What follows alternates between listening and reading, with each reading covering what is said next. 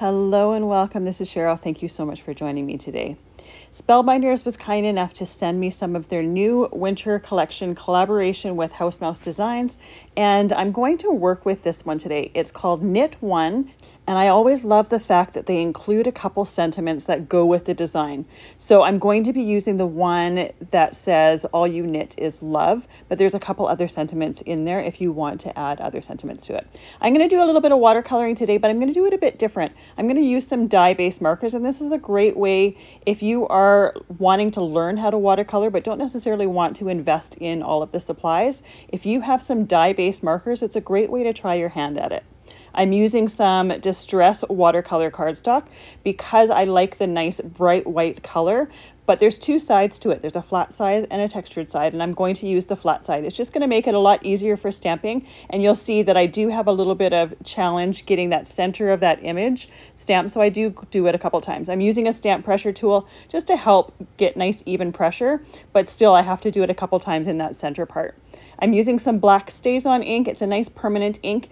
Any permanent ink would work. You definitely want to use permanent ink on this when you're watercoloring, or else you can use some Versamark and emboss an image in order to do watercoloring.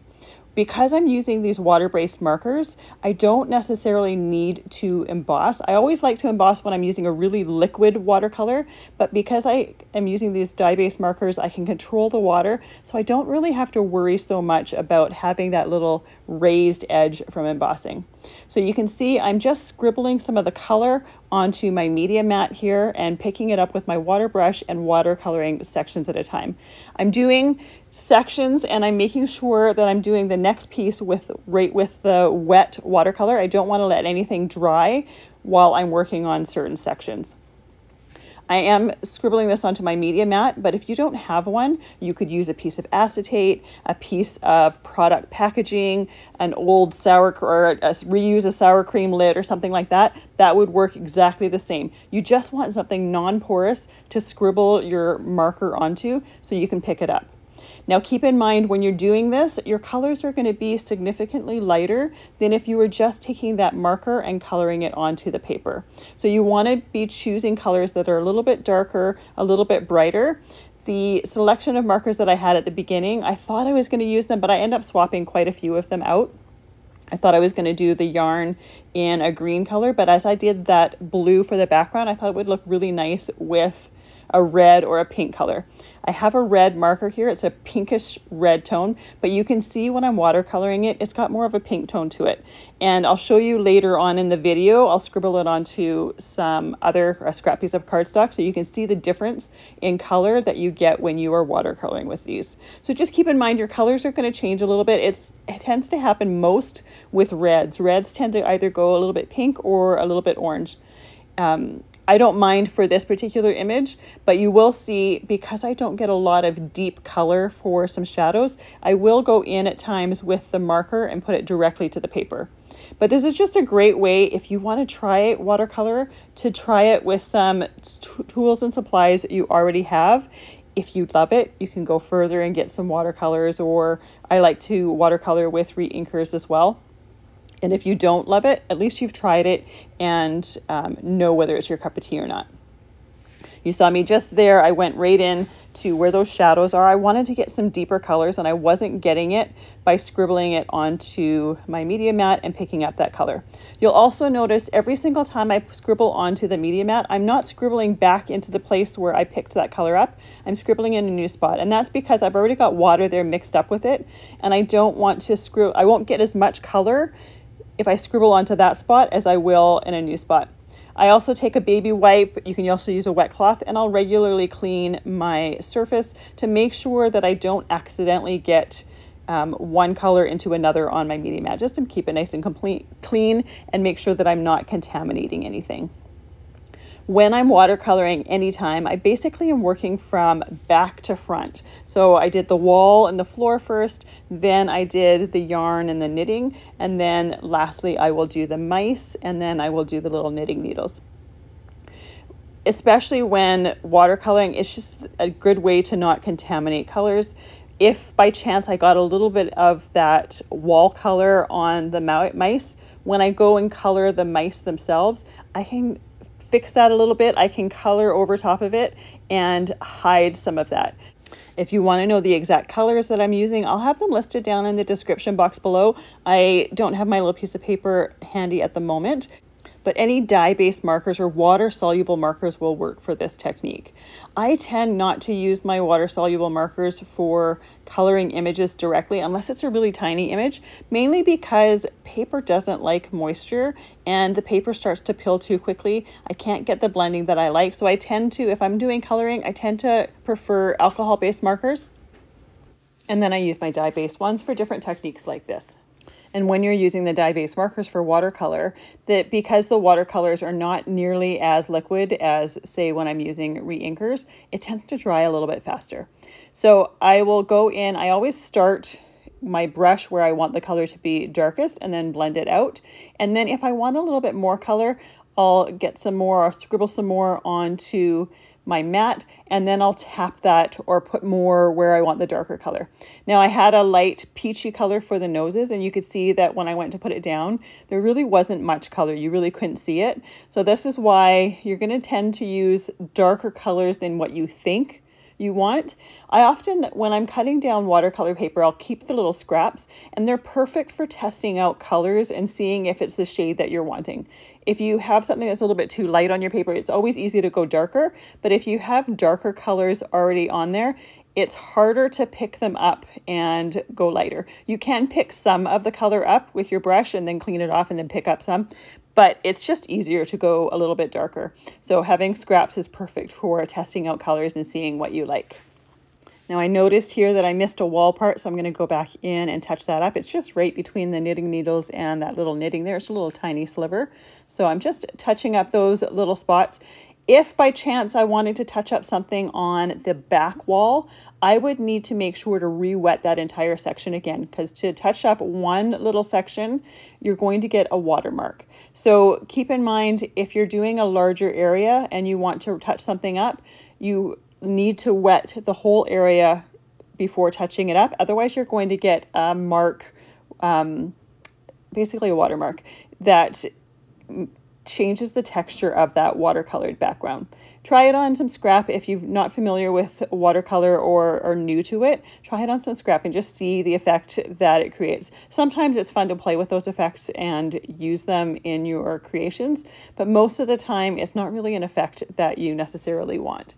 Once this is completely watercolored, I let it dry. I do touch up some of the areas where I want my shading to be a little bit darker, and I go directly with the marker to the paper, and then I will go back with my water brush and I will soften that a bit. So here is where I took that scrap piece of paper, used that red that had the pink tone. This is the same red that I colored or watercolored that yarn with, but you can see the difference in color from that scrap paper using that marker right on it and what color came out with the watercolor.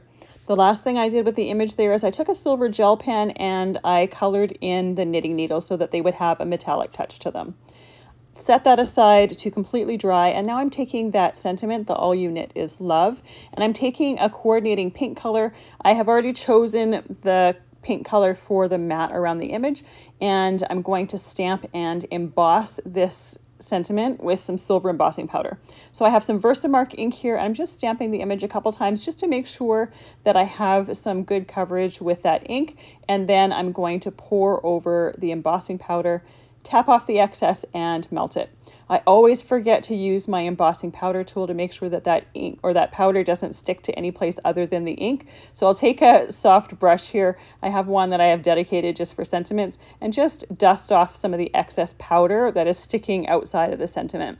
There was only one section that it was doing that, but you wanted to make sure to do that before embossing. Once that powder is melted, you're not going to be able to get it off. Using my heat tool to melt that, and it melts exactly where that stamped image was. I chose the silver for this because of the silver knitting needles, but it also would have been great just embossed with white. I like to use my tiny trimmer to trim that down. I find that I can see the edges and have a little bit more control and get closer cuts with my tiny trimmer for sentiments especially. You could use a larger trimmer. I just find it's a little bit harder to hold the paper and get some fine cutting there. I have some Barely Art glue in a small squeeze bottle here, and I'm just going to use that to glue this card together. I love using liquid glues because a little goes a long way, and you also have some time to shimmy things in place. And this Barely Art glue, it actually really holds well. I'm impressed with how quickly it grabs onto that paper and holds it. I do like to put an acrylic block on my layers while they're drying, just to hold it down nice and flat while it keeps my hands free to do other things. While that card base and the image is drying, I'm taking some of the scrap pink and I'm going to add a little bit of dimension to that sentiment, but rather than taking foam pop dots, because the ones that I have are a little bit too dimensional for what I'm wanting, I'm just using some of that scrap pink and I'm going to glue it to the back of the sentiment, trim it off, and then layer a couple of them and then put it onto the front of the card. These scraps are just a little bit bigger than my sentiment, so I just take my cutter bee scissors and trim them off so that they don't extend past that sentiment. Nice and easy to do, and the glue, like I said before, really holds and grabs that paper quite quickly. Once I have those layers together, I can just glue those onto the front of the card as well. You could also stamp and emboss or just stamp a sentiment on the inside of the card. I like them on the front of the card, and I typically will wait to do my sentiments on the inside of the card after I have everything done or when I'm wanting to send my card out. Sometimes I'll have cards and I leave them generic, and then I will put custom sentiments or ones that are suitable for the occasion when I am ready to send them out.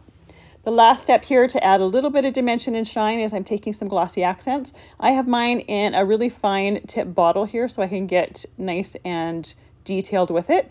Put some on those eyes because I always love these mouse with little beady eyes on there. And I thought it would be a great way to add some shine and dimension to those knitting needles as well. And because that fine tip, I can just really get detailed with it and get a nice even amount in there. If by chance you have any bubbles in your glossy accents, it's really easy to get out with a pin, but you do want to make sure to do that while it is still liquid. You don't want to wait for it to dry. Once the glossy accents is dried, your bubble is in there to stay. And I do wipe that pin off before going into the next eye, just because with that little bit of glossy accents on the pin, it's not nearly as sharp, so it's a little bit harder to remove those bubbles. I also sometimes use that pin, and you can see that I did that on the one eye. If I have gone outside of the lines a little bit, it's a really easy way to take some of the excess off and have control over it. After that is done, I like to leave the room for at least a half an hour. I tend to be a little bit of a klutz and put things on top of wet stuff. So if I leave the room, that can happen. Here is what I thought was the final card. And then when I was tidying up, I remembered something that I had bought for adding to this card that I totally forgot about. This is a knit stencil from Spellbinders. The funny story is when I ordered it, I thought I was ordering an embossing folder because I didn't read it very well and I just did it quickly late at night. But it is a stencil. So because the card is done, what I decided to do, I was originally going to do a background and create a bigger card, and totally slipped my mind. But what I'm going to do with this, because my card's totally done, I thought it would be a good way to add a little bit of texture to the wall and maybe a little bit of the floor. I'm not adding any color to it. It's just adding some texture. So I'm going to add some grit paste snowfall. But before I do that, I only want this texture on my inside image piece of the card. So I'm going to take some painter's tape and I'm going to mask off the areas where I don't want any of that texture, any of that paste to get onto. This is much easier than trying to control your palette knife on the stencil. Very easy to add just a little bit of painter's tape. It makes sure that you're not going to get any of this where you don't want it to go. And it comes off nice and easily. I'm not putting it through a die cutting machine or anything that has pressure, so I'm just lightly putting it on there. You could also use a post-it note as well. I always have this roll of painter's tape, so it's perfect for things like this. Once that's masked off, I can take my stencil, put it where I want to, and then use the palette knife to put that paste where I want it on that card front. I'm only going to put random bits on here. I'm not covering the entire thing, and I'm not covering the entire background.